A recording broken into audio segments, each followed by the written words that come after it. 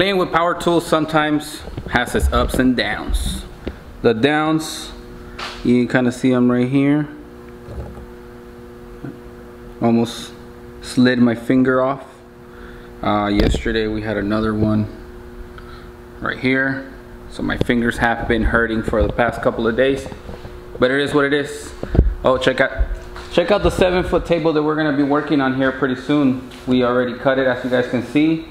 We need to sand down the edges so that we can paint it and then finish the process. I don't want to tell you guys yet how to do them, but eventually I will. Anyways, what I wanted to talk to you guys today is about this Chevy grill that my dad found, and whenever he finds things, he cares to experiment.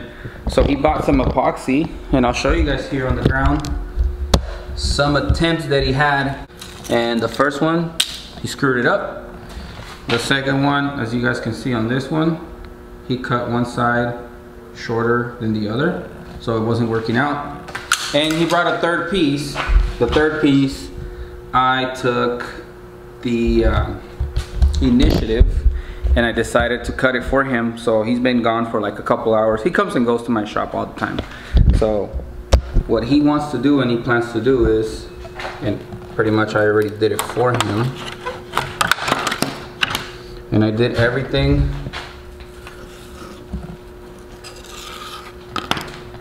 I did everything with this saw, or what do you call this?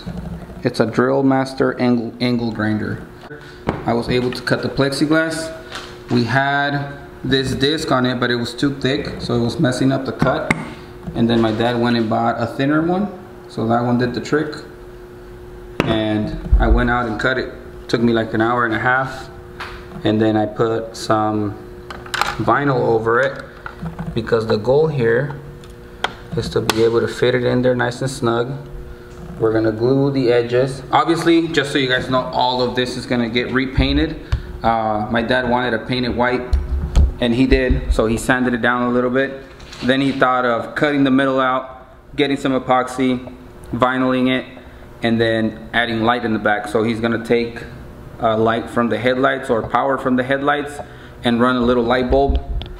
So he's gonna have a socket behind this sitting somewhere in here, so it's gonna light the Chevy logo right in the center.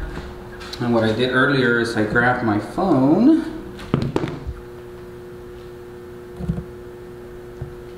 put it on the lowest setting, and I hope that you guys can appreciate this.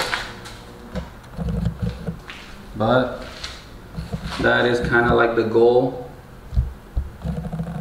So whenever he's driving at night, the Chevy symbol is going to be lit. Obviously, we just have to glue the edges, make sure it's nice and snug so it doesn't fly off whenever he's driving. So I thought that was pretty cool, and that's what I was doing today. At the end of the day, we finished the day with a 7-color print today. It was kind of crazy. I'm gonna go show you guys that print setup. They already picked up the shirts. It was kind of like a gradient print, but every color was its own spot color. So we needed 5 colors that were in the reds to create like the sunset look. And I'm just gonna show you guys the setup and call this a vlog. But I wanted you guys to see something crazy that I did today. So I think the craziest thing of the day is that the inks didn't dry on me. It was 511 shirts. So the base, I double stroked it on a 175. Then we ran the flash.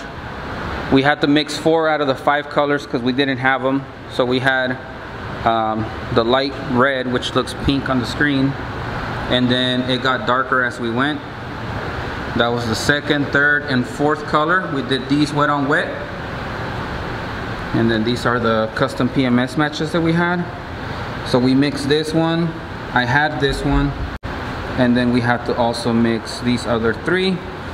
And I have them sitting here the same way that it's set up. So when I need ink on that one, I know it's the first one. When I need ink on the second screen, it's the second one. And it goes like that around the press. So after those 4 printed wet on wet, we flashed. And then we had the second to the last darkest color.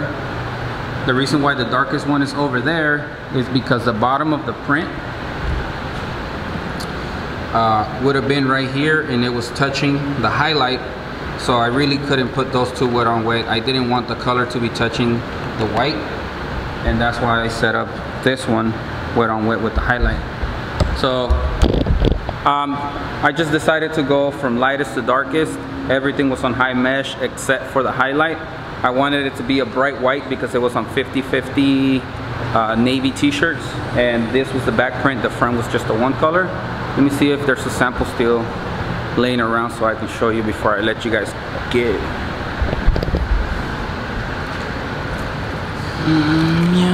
There it is.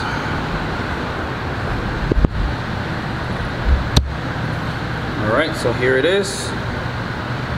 That is the sample.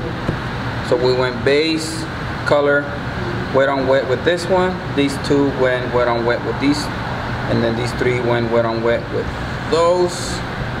And then the last one was this one with the highlight. And thankfully I didn't have any issues. Like I said, the inks didn't dry on me. We ran 511 shirts on the automatic. Because I was given the machine time to cool down a little bit, I had a fan with the chair right here aiming at this head because it was directly coming off of the flash, and I didn't want the ink to dry in my screen. So the way my machine prints, it goes up, it comes down, and when it comes down, it waits for the head to come forward. So while it's doing that, there's just cool air coming in from underneath, and I think that was just enough for me to be lucky and not have any issues. All the shirts look great. My customer came and picked up and he loved them, so we got that taken care of. But I just wanted to show you guys overall the Chevy grill that we did, and I helped my dad finish it. He's always helping me around the shop, so I felt like doing something for him, even though I still do every once in a while. Like I said, he messed up the first two glasses, and I felt like doing the third one. I was like, if I mess it up, I'll just go buy another one and have him do it. I'm sure he already learned from his two first mistakes, but I knocked it out and I figured it out for him. So that was it for today. Thank you guys for watching. Thank you for subscribing. I've seen a lot of new subscribers. Go ahead and comment on my videos if you want to see anything here in the shop, and don't forget to like this video if you liked it.